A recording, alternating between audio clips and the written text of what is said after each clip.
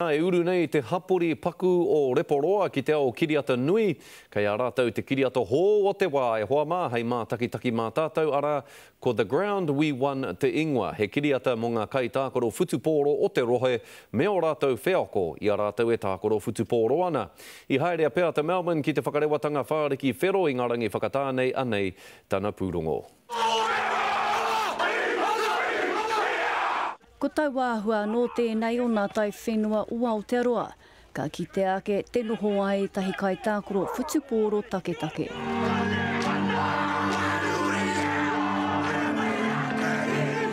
Ka tū whakahihi te hapori o Reporoa ki tā rātau kapa futupōro, i nā tai mai ai rātau ki tāmaki makaurau i nā rā tata nei i runga i te hiamo mo te whakāturanga tuatahi.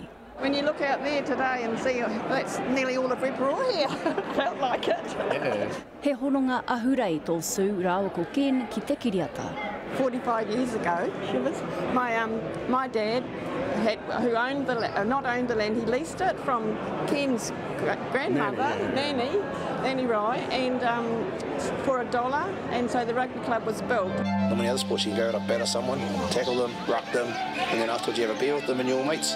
He mahana kaupapa ka kite ake i roto i te kiriata, i tuatu i te futupōro, pēnei i te tiaki tamariki. Uniforms on first, make your lunch, have breakfast, then find your rugby gears. Te ārahi tangata. 3 cheers for our first training.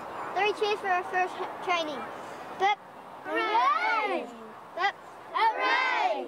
Bip, hooray! Look, it's our first training because that was pretty pathetic, but we'll work on that, so now we've got things to work on. Ko nā peki mēnā heke katoa o Reporoa ka kite ake i roto i te kiriata nei. Ka taia te kīpea kai roto hoki ia tangata o ia whānau no Reporoa.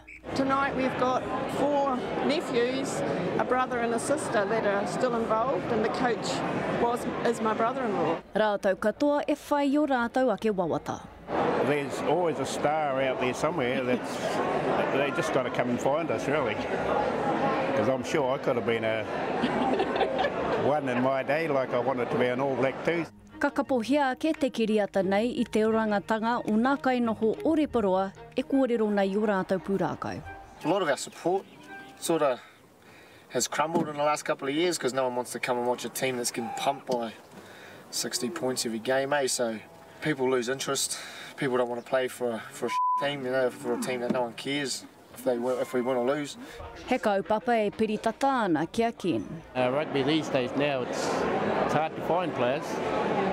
We got the rugby club and we got the league club all in the same club now. I think we're one of the first. We've been going 3 years now with the league. Nō reira i nā hia koe te mātaki atu i te kiriata nei, The Ground We Won, tai hoake mo te whetū o Haratua. Pēr Melbourne, te Karere.